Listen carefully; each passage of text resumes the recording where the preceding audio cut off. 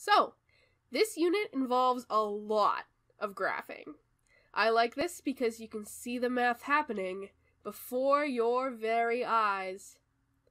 We're going to focus on graphing quadratic relationships, but it's useful to see what they look like compared to other types of graphs. The simplest graph that we can look at is a line.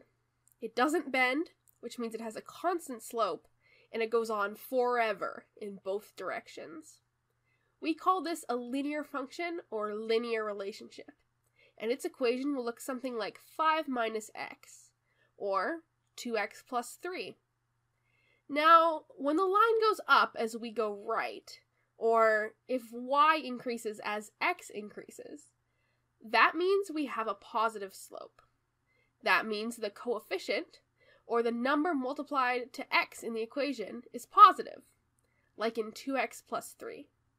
If we have a negative instead, like in 5 minus x, it flips the line so that it goes down instead.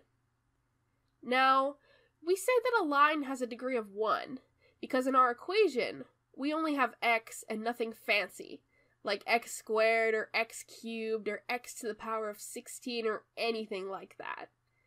If we don't even have x, and our equation is something like y equals 4 or y equals negative 2, that is a constant function and is essentially a degree 0. But sometimes we do have a fancy x squared in our equation, and that is called a quadratic or a parabola. It's the focus of this unit.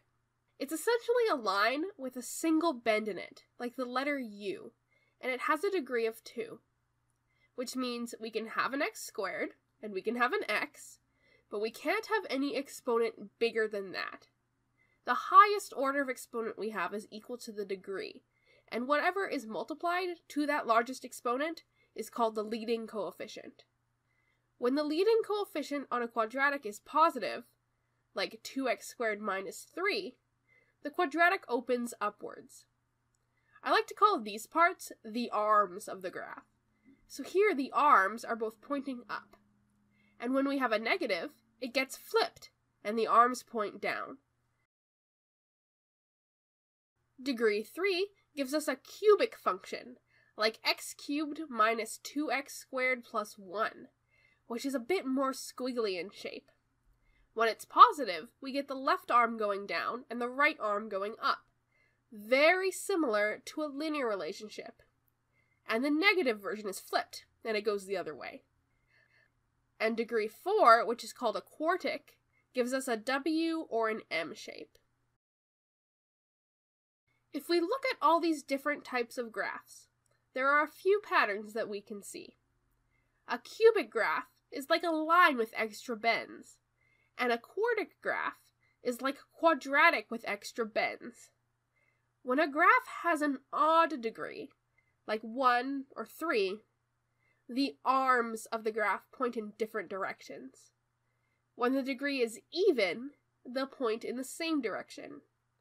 This is true for all degrees of relationships, so even though I didn't show you an example of a positive degree 5, could you make a guess about what it might look like?